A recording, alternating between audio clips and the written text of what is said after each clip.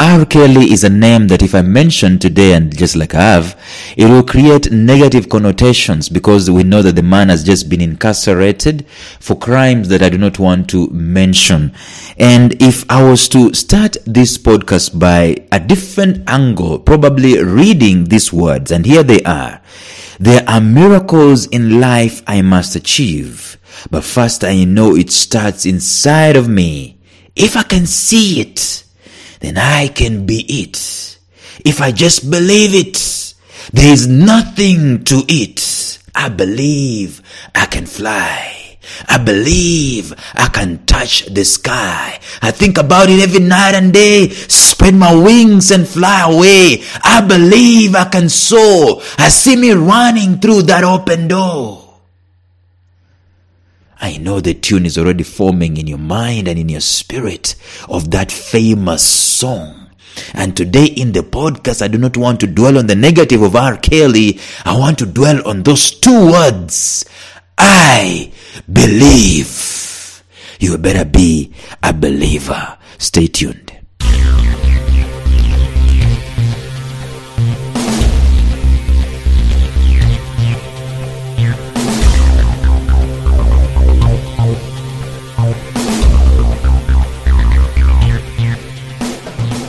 Welcome to the Life Signatures podcast with Lawrence Namale.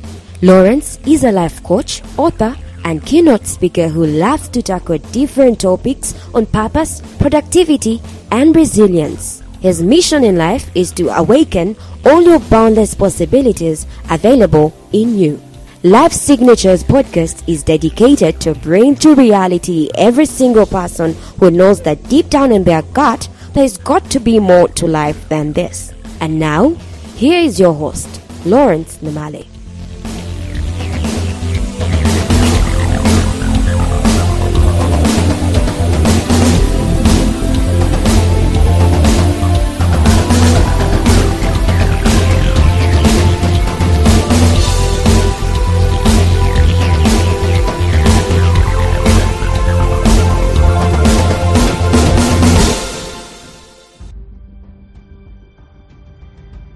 Friends, there is so much to speak about those two words, I believe. And before I can go far, let me just say this. Whenever those words are mentioned, the world stands on the precipice of change. Whenever the words I believe are mentioned, the world and maybe your life itself stands at the precipice of change and maybe even revolution. My question to us today is this: what do you believe in? What is that is holding your belief system? Everything you do, believe me, consciously or unconsciously, it is always going to be attached to a belief system, something that you believe in or something that you are standing up for. That is what is dictating what you're doing in your life.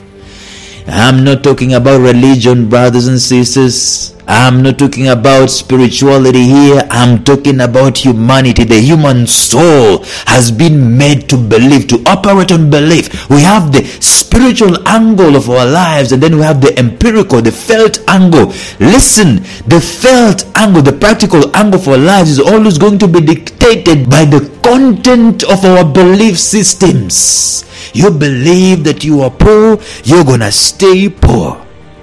Carter Gordon Woodson, in the Miseducation of the Negro, said the famous words that have been quoted the world over. He said, if you can control a man's thinking, you do not have to worry about his action. When you determine what a man shall think, you do not have to concern yourself about what he will do. If you make a man feel that he is inferior, you do not have to compel him to accept an inferior status, for he will seek it himself. If you can make a man think that he is justly an outcast, you do not have to order him out of the door. He will go there without being told. And if there is no door, his very nature will demand one. That is the power of belief, ladies and gentlemen. Today, I guarantee you that the things that you are doing are going to be dictated by what you are believing about yourself, about the world. We have these world views. For us, we are Africans. That is a belief system. For us, we are poor. That's a belief system. Africans can never amount to anything. Africans cannot be orderly. That is a belief system. Any belief system, any action that you see in the results we see in our lives on a daily basis are going to be connected to what we believe about ourselves, especially about ourselves. Belief is so powerful, ladies and gentlemen, that unconsciously we follow what we believe. Sometimes we even die because of what we believe. And sometimes, flipping the coin, we succeed because of what we believe, in spite of everything that is against us practically in the world. But the belief system cuts across the crap, cuts across the obstacles, climbs the mountains, sees things done mightily because of the belief system.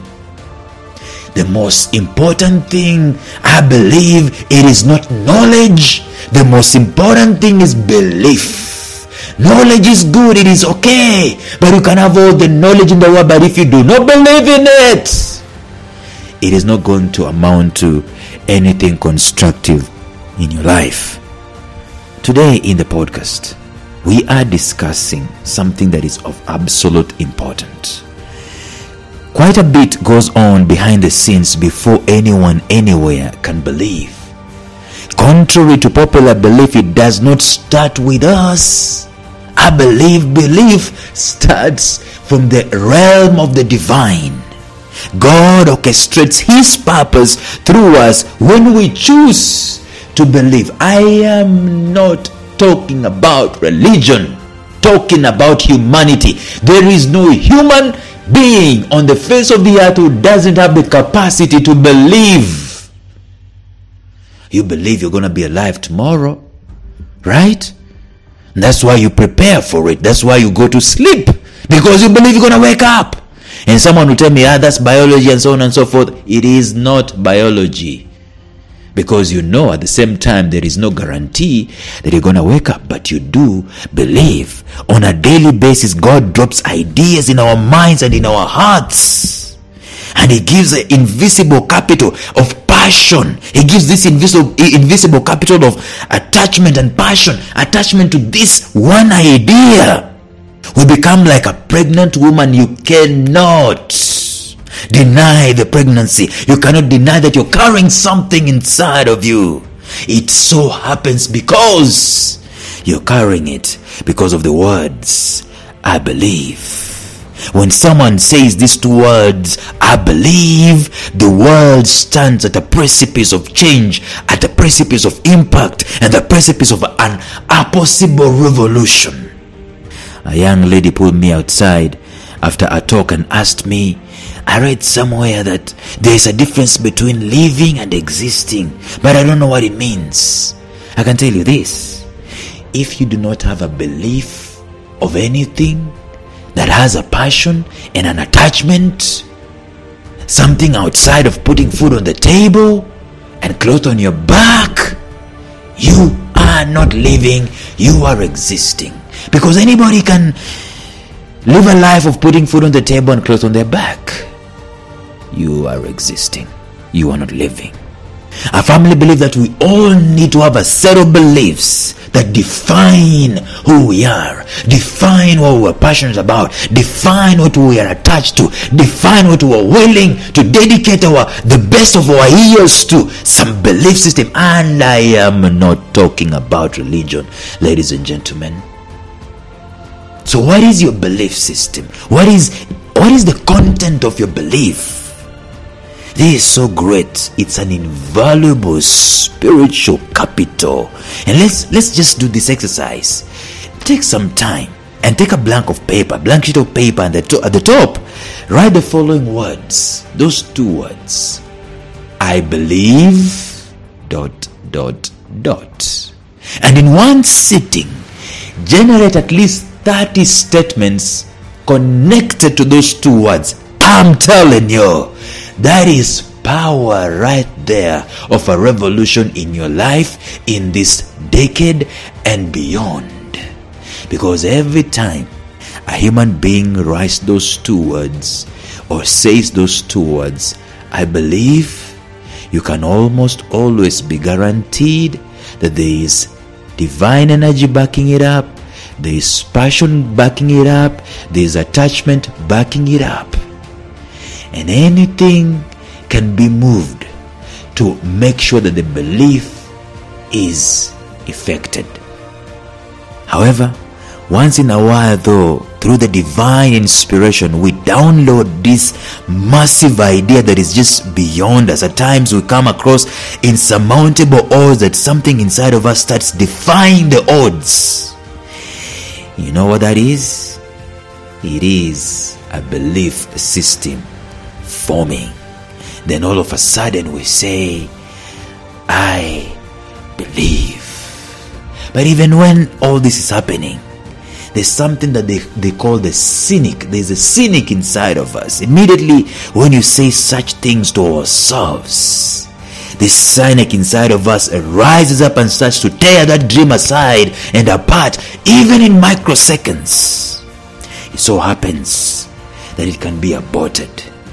And this is where we have to be crazy enough. Yesterday we talked about being stupid. Crazy and careful enough to make sure that the dream and the belief is not aborted. This is where we have to be attached and detached at the same time. Attached because we are pregnant with it. Detached because the execution of the resources to back up the dream is not entirely up to us. The reason as to why very many people do not believe is because they think that everything related to the execution of the dream and the belief is up to them. No, it is not entirely up to you. Someone wants to build a university and you have never even built a kindergarten. Be detached to it, but be attached to it at the same time. Have the belief and have the passion. And I'm not just talking about having these things from the top of your head. No, I'm talking about things that are inside of your heart. How many beliefs have been aborted in the heart? You want to do something in your spirit, in your heart. You want to write a book. You want to build a podcast. You want to write a magazine, a publication. You want to talk to kids and form some organization that is going to help the children. It is in your belief system. But you're so attached to it, to be detached, to know that it's not entirely up to you to come up with it. But today in the podcast, we are talking about the belief. There are very many people who do not have any inkling of a belief. Those are the guys that I'm addressing today. Any dream worth achieving has its beginning. Friends, it starts not in the realm of the flesh and the blood. It starts in the realm of the spirit. And I am not talking about religion. It starts in the realm of the spirit. When I say I believe I can fly, ladies and gentlemen, I see myself building $1 billion app. It does not mean that I will fly tomorrow or sometime in the evening today. It doesn't mean that I have it all figured out. It doesn't mean that all I have to do is to spread my wings and fly. It doesn't mean that I will succeed at the first attempt. It doesn't mean that I will not be scared and I'll not be clueless. He said, I had someone, Sinek says that he's proud of what his organization does, but they're not perfect. They make mistakes. But how they address those mistakes is what excites him. When I say I believe, it doesn't mean that I will not fail at several attempts. It doesn't mean that I will not be disappointed. It doesn't mean that I will not be defeated. I will not, be defeated in beating a deadline or so. It doesn't mean that I have all the resources needed for me to start. When I say I believe, however, this is exactly what it means. It means that I acknowledge the impossibility, and that is why I am resorting to believing. If it's possible right now and everything that is in place for it to be accomplished is there, I don't need to say I believe. When I say I believe, it means that I am on a dare. It means that I am on partnership with the divine and the universe to do the impossible. It means that I'm accepting the privilege to be the conduit through which the divine is dreaming, and to realize the dream of the divine. It means that I'm agreeing to oscillate between the reality of the dream and the utopia. And the broader facts. it means that I'm becoming pregnant and I'm becoming a parent of a child, not necessarily a human being. It means that I am attached and my time on earth will heavily be spent in building the dream that I believe in. It also means that I will be defined for ages to come by my flight or by my dream.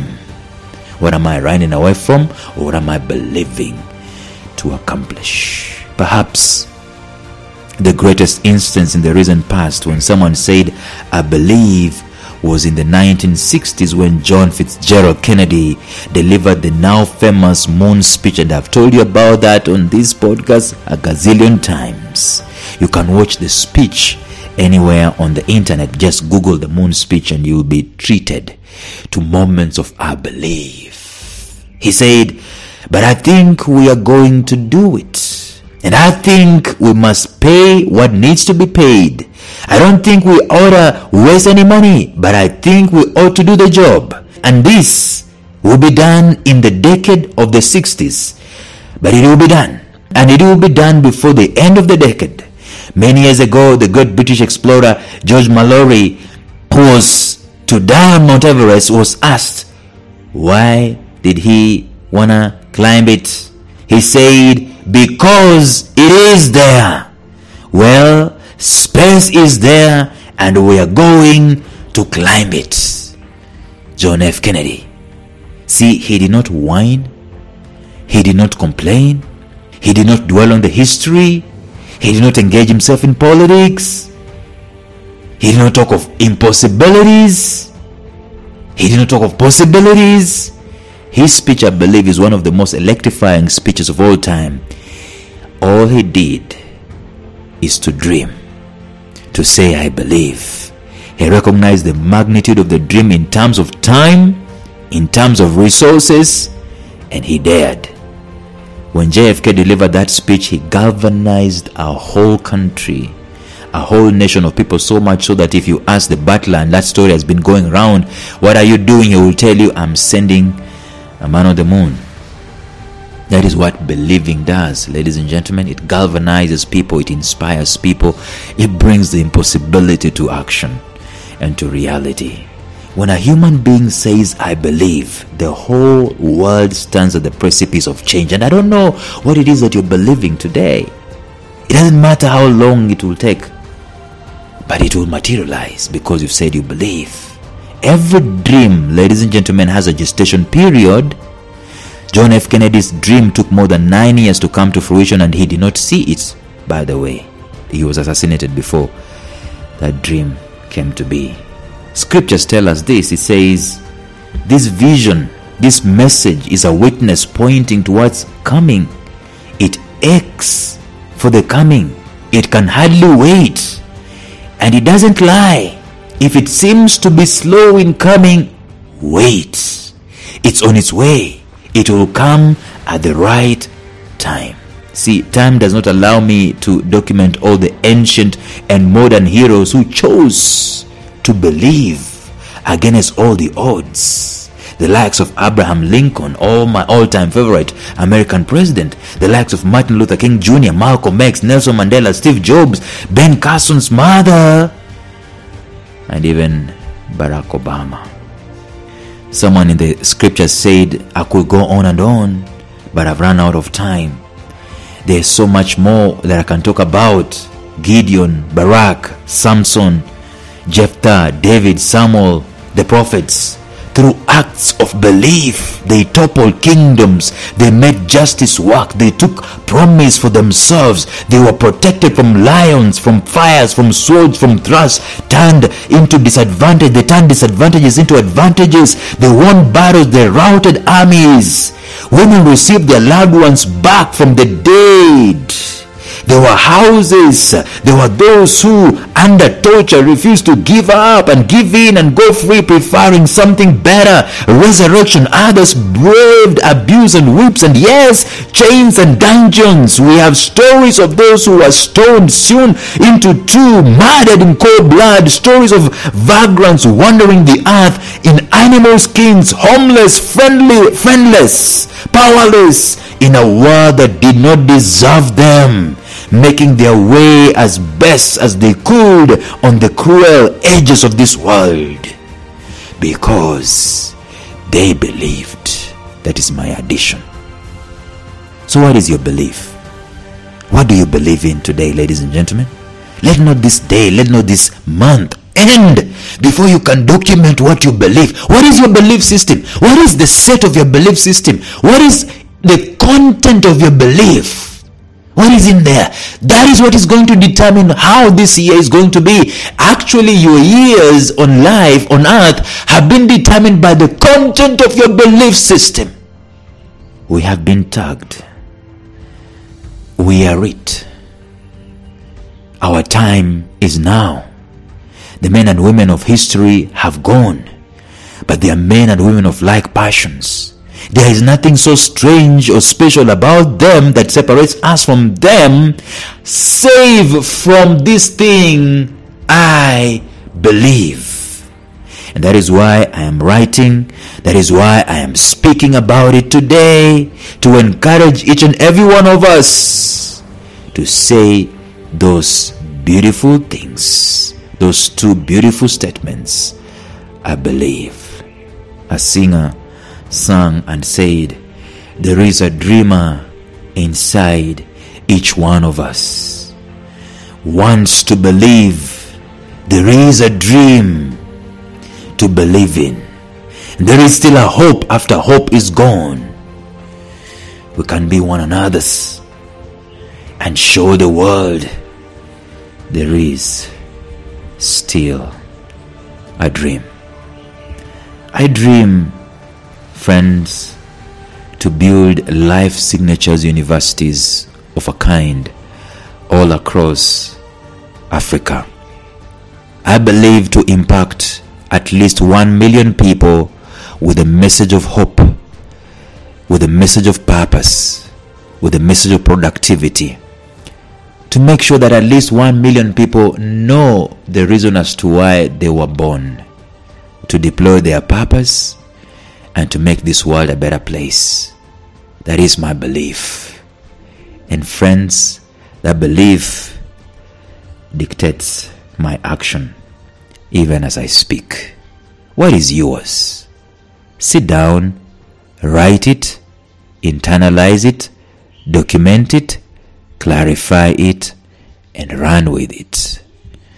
Until tomorrow, bye-bye. A special shout out to my mentor Jeffrey Howard of Visionary Business University, found at mastermindmentor.com, who has graciously provided me with the soundtrack and the introductory track to this podcast. Thank you, Jeff. Thank you for listening to Life Signatures Radio. If you enjoyed today's show, subscribe to Life Signatures Radio on iTunes, Stitcher, or visit our website at lifesignatures.libsyn.com. Life Signatures Radio, fresh, clean, and inspiring.